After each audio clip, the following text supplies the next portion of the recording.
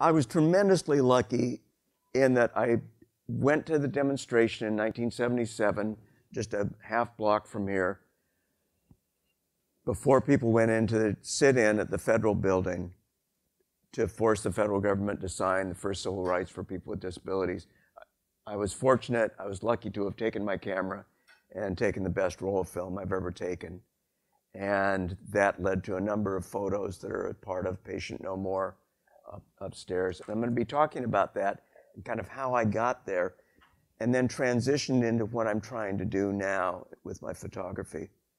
So there I am before my disability, and there I am in a wicker wheelchair at the hospital after I got my spinal cord injury when I was 5 years old. So I think I'm still cute there, don't I? Right. Yeah, thank you. Say when the photos are taken. Oh, okay. I'm photo description.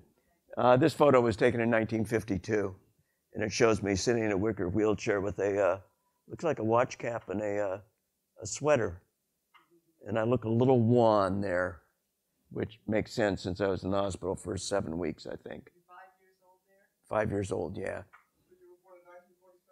That's it. 70 years old today, this month. Thank you, thank you. It's a big one.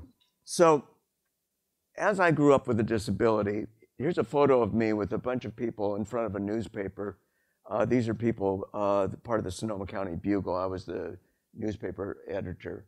And the newspaper was in existence from 1970 to 1973. It was an alternative newspaper.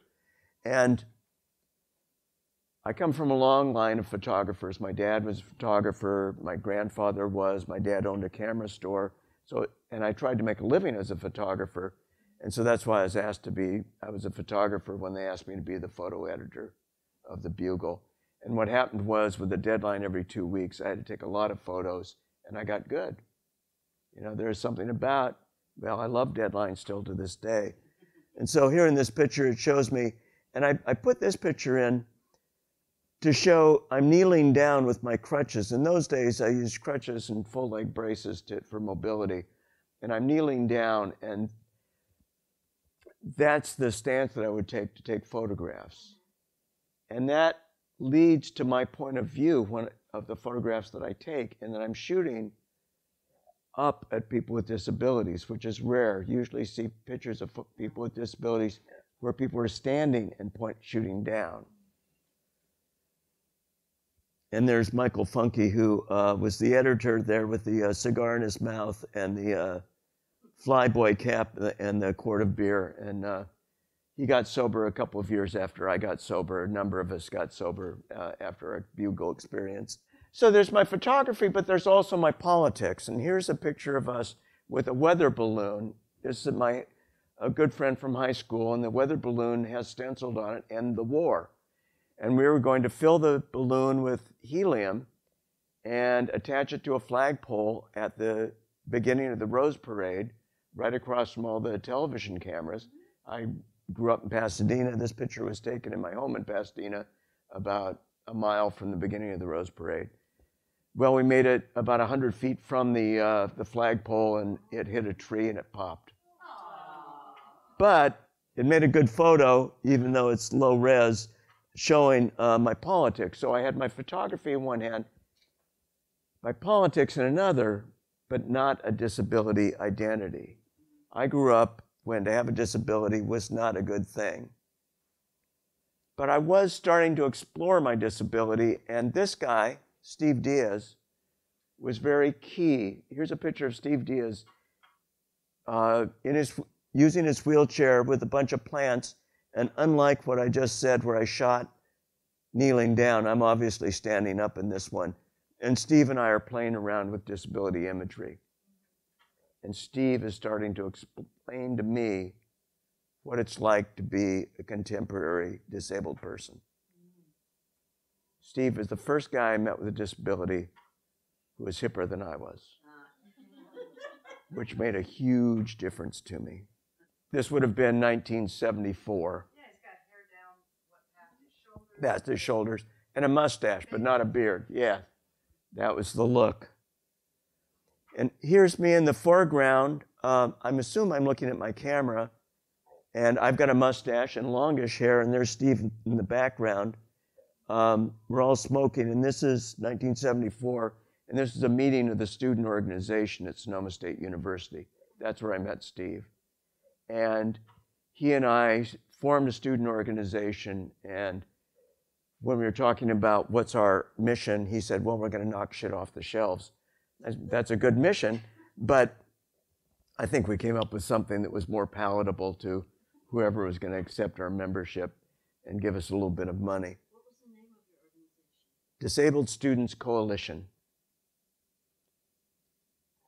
And coalitions, you know, it has a ring to it. And that coalition led to the university funding a half-time position. And I went from being somebody who my sole ambition was to make enough money so I could continue to drink beer at the trade winds, shoot pool, and be able to just, you know, live the hippie lifestyle in Cotati. Until I met Steve and got involved in disability rights and took on my identity as a disabled person. And I caught on fire. My politics came together with who I was. And so I made sure that when we got a position established that Steve was on the hiring committee. And I made sure that Steve made it possible for me to get hired as the first director of disability services at Sonoma State in 1975. And I did that till 1997. And also Sonoma State was a place where they would tolerate somebody like me and my politics. It was founded by people from San Francisco State, professors who got sick of San Francisco's faculty politics. And it was primarily a lot of humanistic psychologists. And so it was a very radical place. I mean, in this office, this is our first office, down the hall was the counseling center, and you would hear screams on a regular basis. Primal scream therapy, remember that?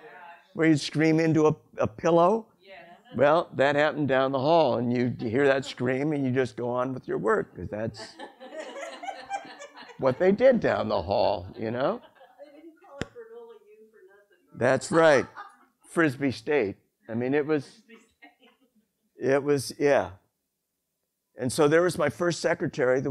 Here's a picture through an office door of, I don't know if you guys know Joan Brevis. She is sitting there. She's a student assistant. Joan, for many, many years, ran the computer training center over at the Ed Roberts campus and retired just a couple of years ago. She was a student assistant. And there with her back to us using a wheelchair is my first secretary, and I hired her because she was a wheelchair user and didn't realize she didn't know her alphabet. She went to a special ed, and she was a terrible secretary. She was horrible. And I learned then that you've got to set the bar. If you're going to hire a secretary, having a disability in a disability office is really a good thing, but they also have to be able to do the job. I'm still fighting that fight today. And here's our second office, and in the foreground's a guy using an Everest and Jennings power wheelchair, and behind him is another guy using an E&J chair. And one of those, she was a student assistant, a really nice woman. I always felt she was a do-gooder, though. I never quite trusted her, but she did her job well, and we had enough money to hire her. And she didn't take a job from a disabled person. And I was still playing around with disability imagery in this time period. And here's a photo of me wearing cut-off Levi's, my full-leg braces, black leather cowboy boots, holding a bottle of Coors, showing my tattoo, wearing a wife beater, my hair slicked back, sitting on the edge of my wheelchair. Anything else? Very sexy. Well, thank you. Thank you. It's my discipline and bondage. I plan to give him the stink eye. Well, I'm trying to look tough. I'm trying to look cool. So, but at this point, still trying to come together with my imagery, around disability and using myself as part of that, which was part of what photography was doing at the time. This would have been 74-ish, 75-ish, all in this time period where I'm finishing up my degree and at Sonoma State, my BA, psychology, because the requirements for the major was 24 units of anything in psychology.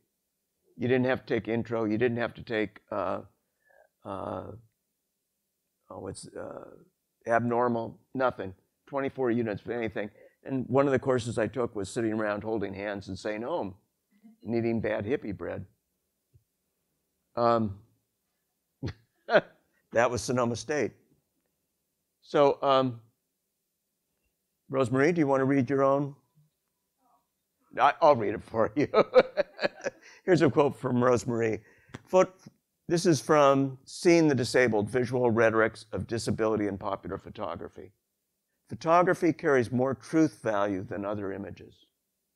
There's something about photography that we see it and we think of it as being true, even though that's not necessarily true. We think of photographs as being closer to reality.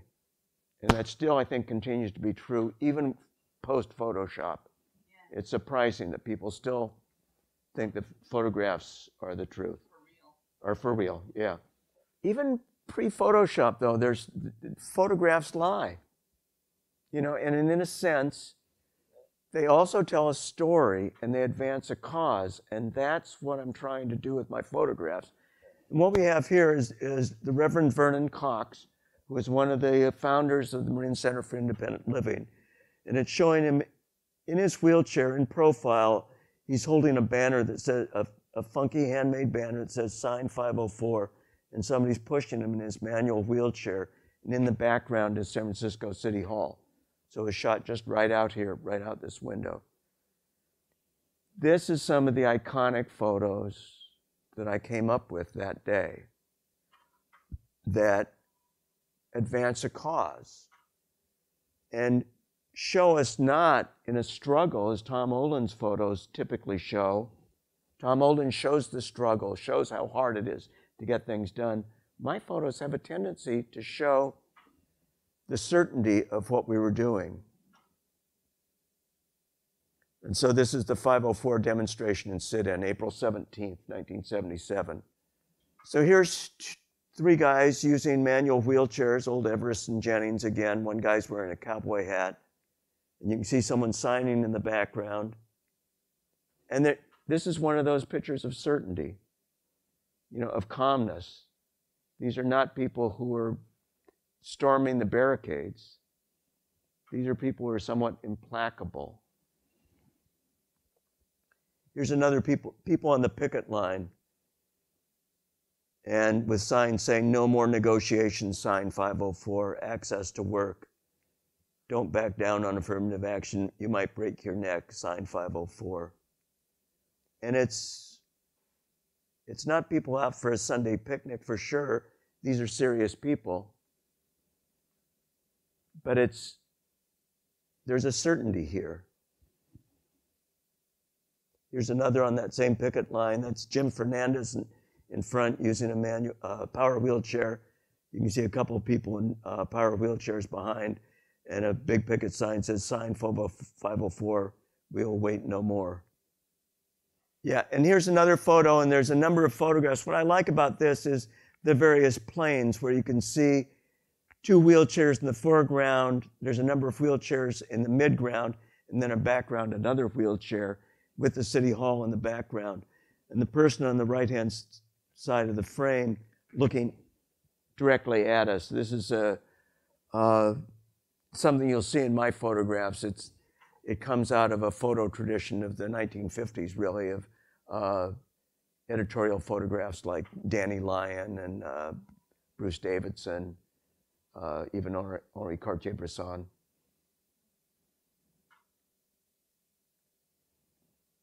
And another picket sign with more wheelchairs. And if you look at this, you can see that I am at the regular height that I usually am when I'm at parties, which is belt buckle height. And so you can see that the gaze on this I'm lower than the people using wheelchairs. So in a sense, not in a sense, I am looking up at them. And so in a way, that elevates them in a way that is not, that you usually don't see in disability photography. And that's just the happenstance that I was using crutches. And I'd kneel down to be able to focus my camera and trip the shutter. There's Hale Zukas. Yeah, Hale. Hale Zukas, one of the rolling quads, one of the first people at UC Berkeley who, according to the myth of the rise of the independent living movement, the rolling quads are the one who started it all. And there's some truth to that, certainly. And so there's Hale he uses a head stick to communicate, and he's sitting next to Jim Fernandez. They're both in power wheelchairs. And there's other picketers around, sign 504, we'll wait no more, that same sign again. And I think, yeah, Fran, that's the flyer, isn't it? It is, yeah. That's the flyer. That he's holding in his hand, Hale? Yeah.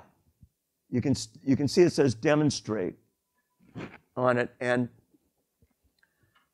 I don't know why I was there that day, for sure. I don't know why this was special to me, unlike other demonstrations. I don't know why I took my camera, because I only have so much energy, even today. Once I started working at Sonoma State, I took fewer and fewer photographs because my energy went into figuring out what we were doing and starting a program, not into my photography. Why I took my camera this day, I'm not really sure either. Why is that? Because you ultimately knew, or at least your unconscious mind knew it was going to be a big thing. Somehow I knew. You're right. You are right. I mean, I think that's why we were all there, that somehow we knew this was a big one. So that what would have resonated with me is that if we get enough people there, we'll make a difference. That might have gotten me there to take the day off work. I mean, thank God I had the kind of job I did. I came down, shot the photos. Steve and I drove back to Sonoma County. And that night, Steve got drunk and hitchhiked into San Francisco and talked his way into the building. And so Steve was there for the next, how many days? 26 days. Here's probably one of the only photos that looks kind of angry. It shows a woman standing on a lift. She's a sign language interpreter. She's standing on the lift of a van, and those are the kind of lifts that we had in those days. They're called Tommy lifts, and it mostly used to move refrigerators and furniture around. It was hard to operate them independently, but yet there's an awful lot of disabled people in this photograph. I mean, in the foreground, there's, what, 5 wheelchairs? 6? But I like how her hands are kind of grasped, and she looks angry. So I think it's cool the interpreter looks angry, but everybody else looks pretty calm.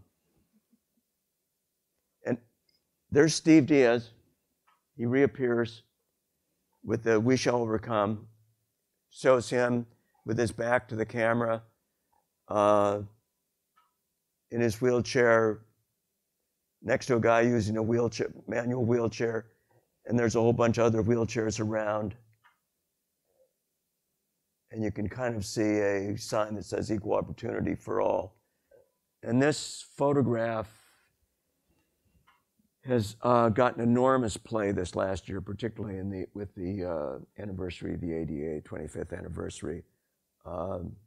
It was hanging in I was in Atlanta summer a couple of years ago and went to the National Center for Human and Civil Rights, and which is where Martin Luther King's papers are, and this was hanging in that center about 75 yards from MLK's papers, which, that's pretty cool. Yeah, that's very cool. But it was a disability photograph, so there's a whole bunch of Tom's photos there as well, and they're on foam core. rather than being framed, rather than being done really nicely, hanging in a hallway. And the photos I have of it, I should have one here, it shows a bunch of chafing dishes because they're holding a reception for reporters. So there's a bunch of chafing dishes with our photos in the background. So it wasn't exactly, you know, the prime location, but it was in the right place. This is one of the few photographs Patient No More had until Fran and I went and visited Holland DeLille and talked her into giving up the photograph she had. And those came in not late in the process, but later in the process. Because you guys had my photographs from the very beginning. And then we got Holland's, and so a lot of hers are up there as well. So these are just words: powerful, proud. Here's the photo. Here's a very famous photo, and it shows an African-American man in Birmingham with a police dog attacking him. And what's interesting about this photo is it really appeared in newspapers across the country, and it shifted how America viewed the African-American civil rights struggle and helped lead to the 1964 Civil Rights Act.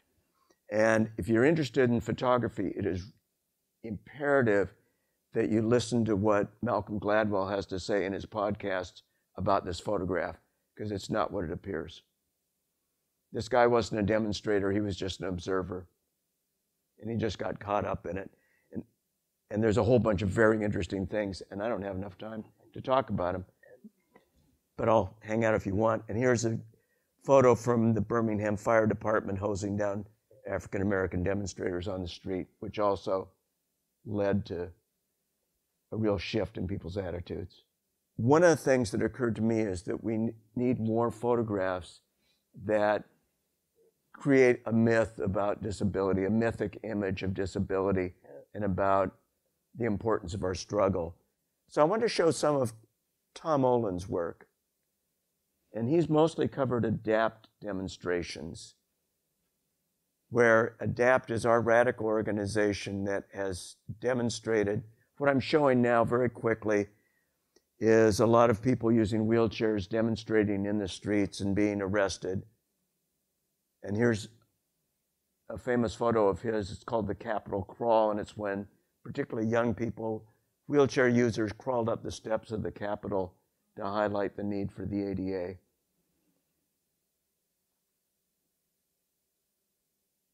And so it's hard to find Tom's photos. And a colleague of mine has been able to find some of the more, that I consider more mythic. And here's one of a couple of guys with the wheelchair users with the ADAPT flag, which has the wheelchair symbol rather than the state stars on the American flag. Here's a line of wheelchair users. And there's Justin Dart, who's one of the leaders of the disability rights movement. Wade Blank. One of the founders of ADAPT. He's a wheelchair user. Shows a picture of him separate as never equal in front of a bus. More marchers. I love this photo. This I consider mythic, and I think leads to creating a vision of the disability rights movement, showing the ADAPT flag, a guy in the foreground using a wheelchair, a double amputee, well, at least a double amputee, if not triple or quad. And this, as you can see, Tom's work, it's more about the struggle, but there's something that's, I think, uplifting about that. And dare I say it, inspirational. And there's Justin Dart, Judy Heumann, a number of people marching with a sign that says, "Injustice anywhere is a threat to justice everywhere." So disability is rarely photographed, and Rosemarie has broken it down into 4 categories. I've got 15 minutes. Wondrous, sentimental, exotic, and realistic. And so wondrous is strange and familiar, freaks and super creeps. Here's a guy with a lower body amputation doing a handstand. Johnny Eck. That's, oh, right, yes, a famous freak show guy. And then on the right-hand photo is a wheelchair user in Yosemite over a many thousand-foot drop. Sentimental, here's a couple of flyers for March of Dimes.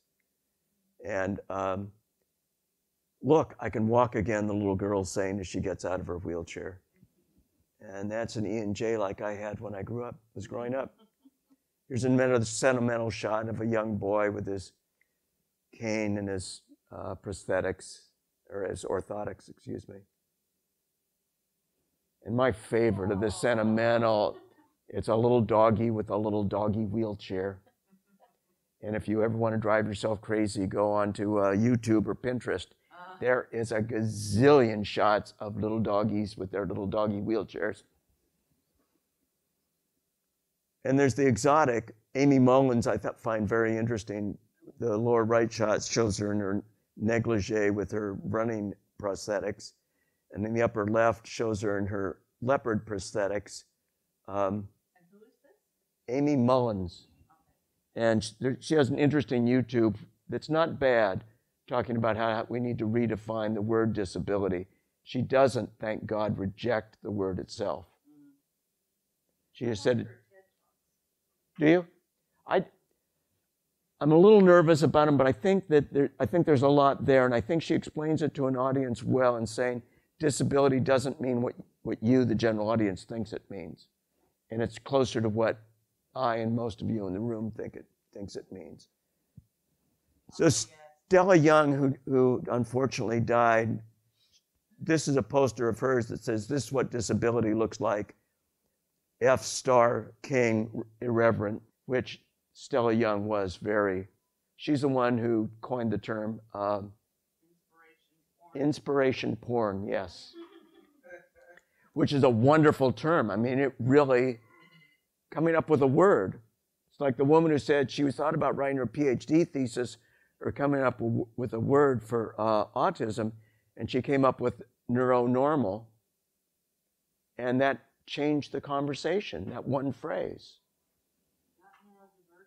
Well, neurodivergent as well. Yeah. Yeah, excuse me. I'm running out of juice a little bit here. So in terms of irreverence and coming up with a new imagery, here's a number of photographs from Frida Kahlo and Frida Kahlo's closet. Her closet was closed on her death. Yeah. And it wasn't until the death of her sister that they exhumed things like the boot that's on the upper right-hand corner that's red with the wonderful decorations on it, and the brace in lower right. And I think her sister was embarrassed about her disability. That's my guess. And there is no catalog of that show out of her closet from what I can tell. But I do have a number of photographs. So my current photographs, why do I struggle to represent disability? I grew up at a time where it's not okay to look at disability even for disabled people. Yeah. And I get a little embarrassed sometimes by things. What makes things iconic? I'm still struggling with that. And what is the insider's perspective? Do I bring that insider's perspective to my work? So this has been a guidepost to me. It shows 4 Latinas sitting in a car looking tough as nails. And I would describe them as cholas. And they've got a fair amount of ink. And they have very much a don't fuck with me attitude that I like. And that I would like to see more disability photography that has some of this. So this is kind of one of those things that is on the wall of my office to kind of remind me of how to look at photographs. Here's a photograph of a guy in the street. On his wheelchair, there's a sign that says, "Buy a picture, help me get back to school." And I don't know about you, he looked pretty pitiful. Yeah. I found this guy embarrassing. I didn't want to take the photo. I snapped the photo. I took it very quickly. I didn't want to engage with the guy. I've gotten better about engaging with people on the street. But this is one of the reasons that it's hard for me to take photographs of people with disabilities, but I wanted this side of our community to be seen. And here's a picture of Ann Coppola, and Denise Jacobson has her arm around Ann's neck. This is at yet another memorial at the Ed Roberts campus. And I found this a difficult photograph to take because it's a private moment. And I don't like intruding on private moments. But when else do you see a disabled person comforting another disabled person? That imagery of that is never shown. Usually it's an able-bodied person comforting a disabled person. And occasionally the roles are switched, but never two disabled people. And once again, I'm shooting from my wheelchair, so I'm at the same level as they are, slightly lower. So it's looking slightly up at them. So I try and shoot the collective of people with disabilities, not the individual. Because that's the shift from the 50s till now, is disability as a collective, not as an individual struggle, but a collective struggle. And I try and get the insider's perspective. Here's Mallory Nelson in her green wheelchair, looking at her iPad.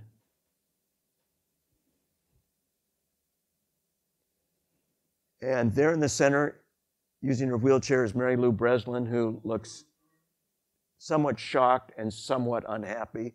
Standing to her right is Jean Stewart, the novelist, looking less shocked but more unhappy. And what? Regal. I don't know. Okay. And then three other women. I think one of them is Mary Lou's sister, who is the least happy. And I'm intruding upon this group. I came around the corner at the Ed Roberts campus at a memorial. I had my camera. I put it to my eye. They looked at me like, who are you to be taking our photograph, even though the two of them know me? And I felt it was important to take that photo. And I felt it was important to give Mary Lou a little mini lecture on it's important to document our community. Yeah. And I told her, I said, we need to have photographs. We need to see who we are. And that actually shifted Mary Lou in my relationship. She's a lot more friendlier to me now.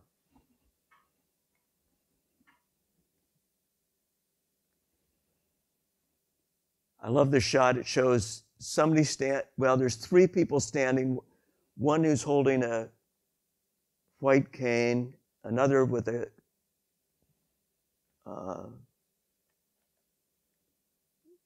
getting tired. Well, there's the three people standing are getting a selfie taken, and then there's a woman using a wheelchair who looks very serious. And what this was at an expo, and the woman who's using the wheelchair looking serious, she's working. She's in charge of the whole expo. So she doesn't have time for the frivolity that the three people do. And they're having a good time getting their selfie taken. And there to the far right is an able-bodied guy looking on going, I wonder what the hell's going on there. And I always like to have an able-bodied person on the edge of the frame who's looking into the frame going, what the hell is going on? Here's a nice shot of Alice Shepard, who's a wheelchair dancer, just after a performance she did, and she is enormously pleased with how well she did with her performance. And she's clutching a bottle of water, and she's there with her wheelchair. And I really like this. So sweet of her. And it's not showing her dancing. There's a lot of pictures of Alice dancing. Very few of hers just being Alice. So once again, I think this is a good example of an insider shot. You know, an insider is going to see this. And I think it's rare that an outsider is going to think that's an important shot. Here's Eli Gillardin, who is the executive director at MCIL, Marin Center for Independent Living, at an expo, looking into the camera wearing his ADA 25 t-shirt, bunch of wheelchairs in the background, out of focus.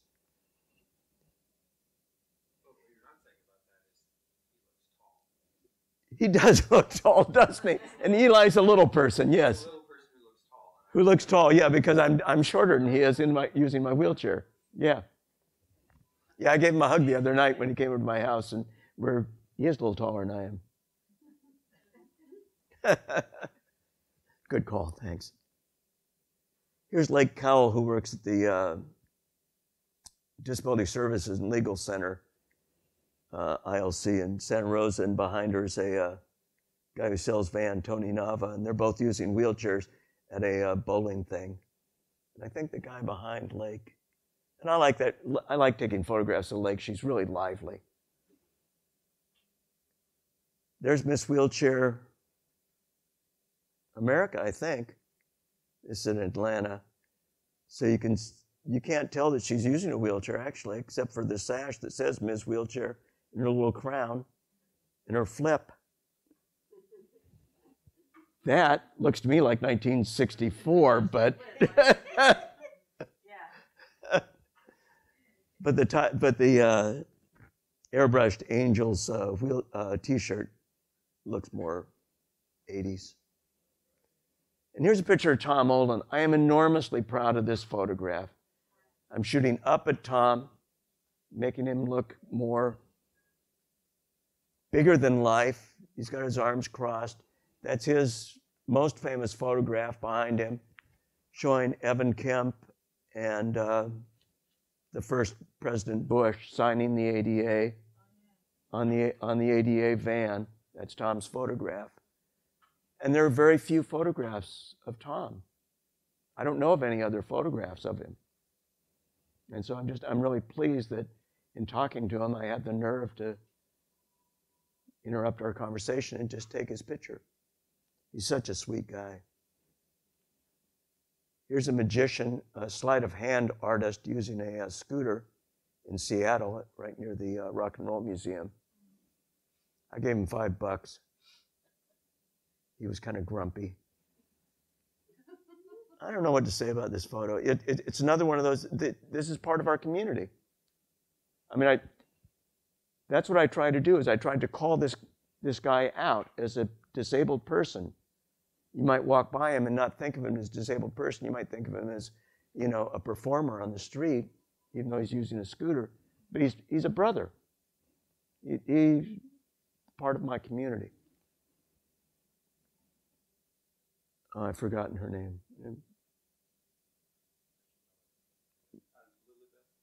No, we should all know it. She was killed here in San Francisco in a traffic accident.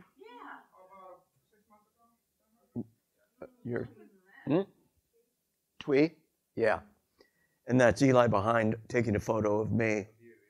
And I like it's very meta to take a photographer taking a picture of you. Yeah. But then to have her look so good in that photo and have her be a martyr to the traffic of San Francisco, it's very, it's touching. And this is before the Pride March. Oh, and in the background is Suzanne Levine, another photographer. And then here's 3 wheelchair users, 2 of them dancers, part of a troupe. And the blonde woman in the center is now on Broadway, or was on Broadway a little while ago. Here's another picture, somewhat like the Mallory photo. Another amputee. And there's her wheelchair in the background. And she's there with a video camera waiting to video Access Dance at Sonoma State's Person Theater. And I just like it with the light falling down on them from above. It makes a rather dramatic shot, the guy next to her, looking rather sweetly upon her. There's Mallory again. So I see these as kind of with the boots and the crossed. This is at the DeYoung. There's 2 wheelchair users, 2 women at the DeYoung, and there's walkies around them who are all blurry because the camera shutter was so slow. And I usually don't take arty photos like this, but I was inspired that day, and it turned out to be nice. And now the DeYoung uses this as their illustration for their accessible program without photo attribution, I'll have you know. Yeah, and they're real buttheads about, I mean, if you borrow a photograph from them, they're just really tough about attribution, so. Yeah, yeah. You must have used a tripod on that. No. No? No, a power wheelchair is a wonderful platform to take photographs from because it is very steady. And so I can brace myself on my armrests and I can shoot at about, I can shoot at a 32nd pretty easily, and I can shoot at a 16th. This is probably done at a 16th. So here's Ann Finger, who's a wheelchair user. You can't see that. Jim Ferris, who has an obvious mobility disability. You can't see it in the photo either. But we do have Artie from Glee, a cardboard cutout of him in the background there. And I took Artie to the Society for Disability Studies, and for $1 you could have your photo taken with him. And it went into the scholarship fund. And I love, he was sitting down there, and somebody came in, it was when nobody was around, and went up to the people who were running the conference and said, "What is that doing there?" So he said, "Anthony Tusler brought it." And they said, and the person went, "Oh, okay." And I didn't know I had a reputation of that sort. So here's my Humpty Dumpty series. This is a large stuffed Humpty Dumpty in a manual wheelchair in front of a bunch of secondhand pants. This is a part of, Fran did a wonderful, wonderful show called Display down at Somme Arts. And I did that for that show. It's called the Humpty Dumpty Rehabilitation Series. And Humpty had to get a job. And here's Humpty in his wheelchair among a bunch of bicycles. And here's a graduation, high school graduation, shows a woman in a purple wheelchair in her white graduation gown and cap, Annalee Tigers. And it's got a ramp coming into the photo from the right and a flag. I call this my Robert Frank homage, for those of you who know Robert Frank's the photographer.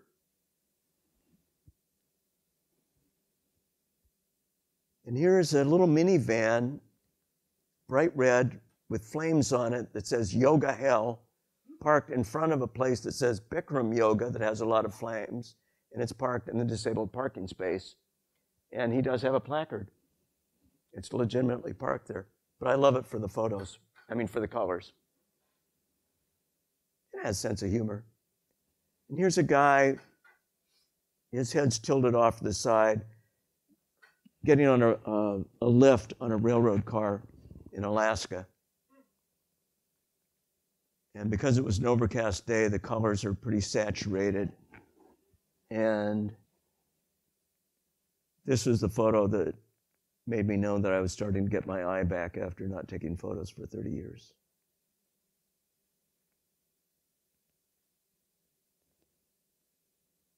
I like this photo of Judith Smith, the founder of Access Dance. She's in her wheelchair, looking down at a woman who's kneeling. And there's something sweet and intimate about it. But also the person with a disability is in a power position over the non-disabled appearing person. And you're looking up. I'm looking up, yeah, at Judith. And here's Bonnie Lukowitz, who performed with Access Dance and who does accessibility for trails, along with the late Larry Paradis, who was at the with disability rights advocates.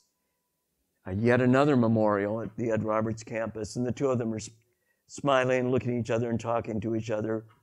And there's a third wheelchair user kind of in the background. I just like that because it's people hanging out, having fun.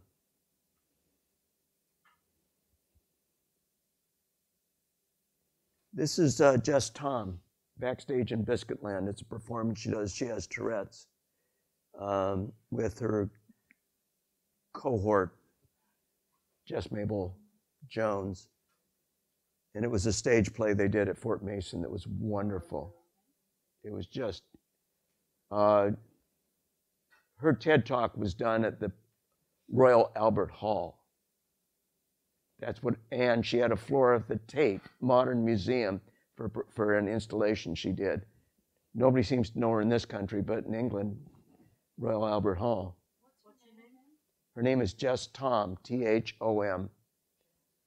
And her performance was backstage in Biscuitland.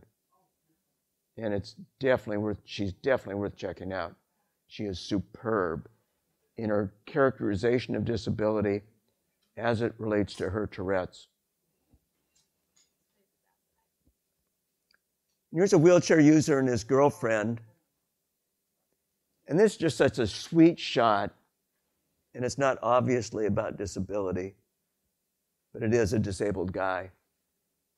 And I couldn't resist putting it in my slideshow just because I like how cute they both are. Yeah. And this is from Display. It's a woman talking, reading her poetry, right? And Fran tells me the woman's, so it's a woman holding a microphone in front of a bunch of art. And there's a woman standing there Fran tells me is an interpreter. Yeah. To my mind, I looked at her and she looked to me kind of like an able-bodied, I don't know, somebody who's making sure everybody stays in the straight and narrow, which I kind of like. Once again, I kind of like that. This is Galen Lee, who won the NPR's Tiny Desk concert. She's a violin player, and she plays her violin like a cello. Thank you. Yeah, I'm losing my language ability here. 2 minutes, okay. And she was performing here in San Francisco, and she's coming back. I think she's probably going to be at Hardly Strictly. And Lindy, my wife, really liked her music, which tells me something. She does kind of a Celtic. Galen Lee, L-E-A. And here's for a performance by Axis Dance. It shows a couple of dancers and a wheelchair user. And here's it. I don't know his name. Jim LeBrecht. I know Jim LeBrecht's name, yeah. With his Crip Camp t-shirt on at performance at the Ed Roberts campus. So it's a guy holding a microphone talking, a very hip-looking wheelchair user with a lot of ink. What's his arm say? California. And here, perfect. Did it just on time. After Caravaggio.